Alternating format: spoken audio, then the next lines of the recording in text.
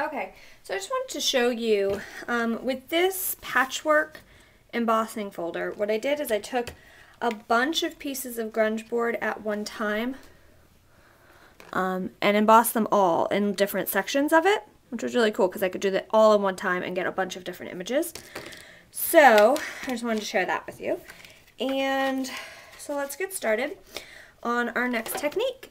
Yay! Okay. So, next technique is we're going to be working with the Adirondack paints, and I'm going to work with the metallic first.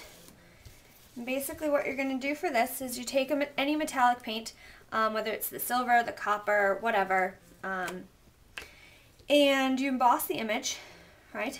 And then you're going to want to, show them on the right sides, just pounce the dauber on top, and it's going to have sort of a bumpy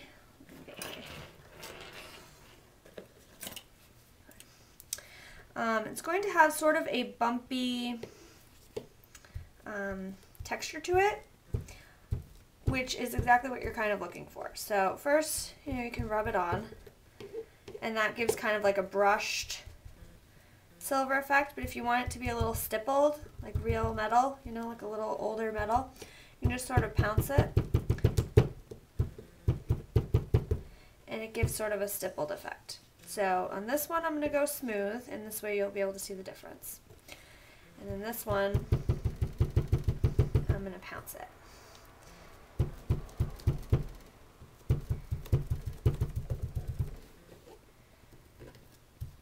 First I'm making sure it's all covered, and then I'm just going to pounce it a little.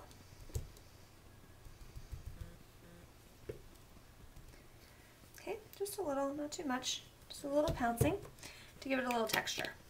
Okay, so I'm going to let those dry, and then we will do something with those for when we're finished. And then these guys, okay, this too, you're going to, the bevel, same thing, you're going to ink over the top, just take off the raised portion. You want to take any dust off of the piece, any of that grunge dust off the piece after you've sanded it, because it sort of has the dust, so you just want to kind of wipe that off. And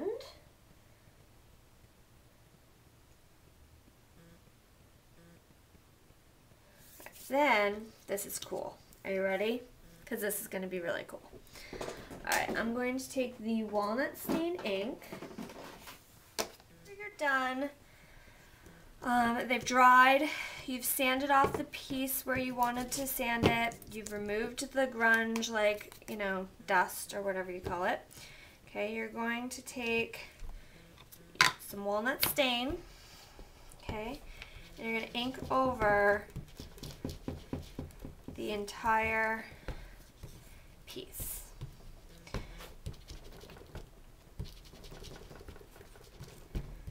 I'm getting it in there.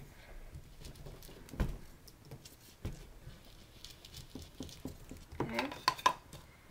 Just like that. Then I'm going to take the mini mister and give them a little spritz. Okay. And then I'm going to take my paper towel and just lightly go over it. And what happens is that the paint resists the ink you just put over it, and it totally comes off, but it stays on that sanded portion. And so this is the effect that you get, and it's really cool, especially in person, because you still have that shimmeriness from the metallic, but yet you also have the contrast, which is really fun for your project. Okay.